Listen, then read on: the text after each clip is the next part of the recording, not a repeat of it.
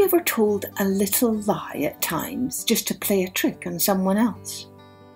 Or has someone ever played a trick on you? Maybe even played so many tricks with his friends that people never took him seriously and stopped believing anything he said.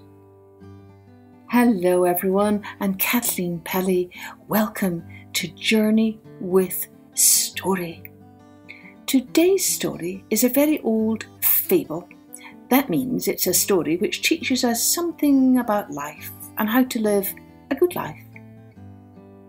It's about a young shepherd boy who keeps tricking people so much that everyone stops believing anything he says. Let's take a journey with The Boy Who Cried Wolf by Aesop. A boy called Peter lived with his parents in a village on the hillside. His parents, like most of the other people in the village, were sheep farmers. Everybody in the village took turns to look after the sheep, and when Peter was 10 years old, he was considered old enough to take his turn at shepherding.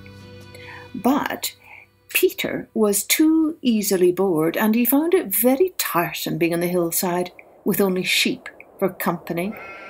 So he would find ways to amuse himself, running up rocks, climbing trees, chasing sheep, but nothing really kept him amused for very long. Then he hit upon a brilliant idea. He climbed to the top of the tallest tree and he started shouting towards the village. "Wolf! Wolf! Wolf! Wolf!"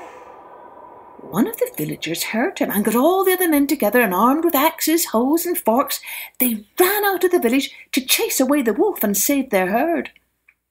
Of course, when they got there, they merely found Peter perched high up in his tree, laughing, and the sheep grazing peacefully.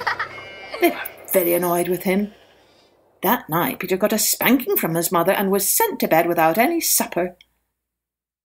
For a while, life went on again as normal, and people forgot about the incident.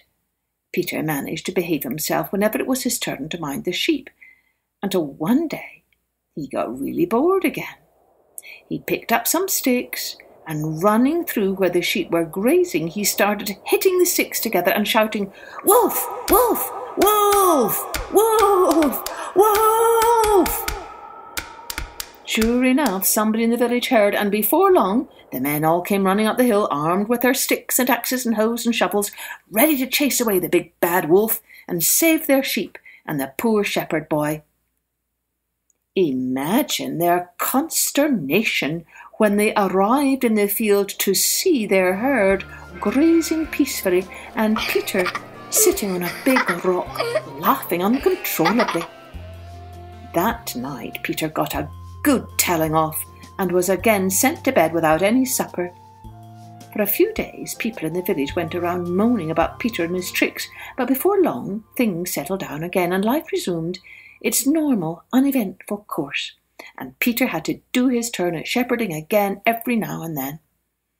He decided he should behave himself. He really didn't want to upset everybody all the time, and he especially didn't want another one of his mother's scoldings. Then, one afternoon, when Peter was in the fields with his sheep, he noticed some of them were getting nervous. They started bleating and running hither and thither. Peter didn't know what was the cause of this strange behaviour. Sheep were running all over and making an ever louder racket. Peter got worried and decided to climb a tree so he could see what was going on. He balanced on a sturdy branch and looked around, and what he saw almost made him fall out of the tree. There was a great big hairy wolf chasing the sheep, biting at their legs, snapping at their tails. For a few seconds, Peter was speechless, and then he started shouting, "Wolf! Wolf! Wolf! Wolf!" In the village, an old man heard the shouting.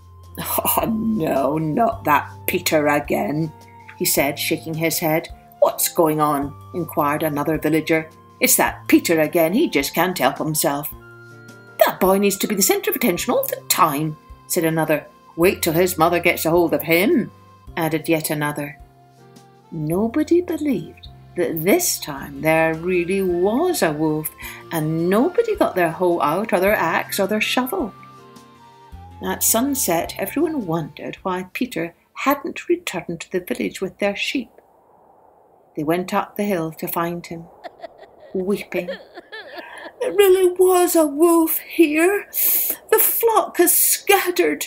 I cried out, Wolf, why didn't you come? An old man tried to comfort Peter as they walked back to the village. We'll help you look for the lost sheep in the morning, he said, putting his arm around Peter. Nobody believes a liar, you know, even when he is telling the truth.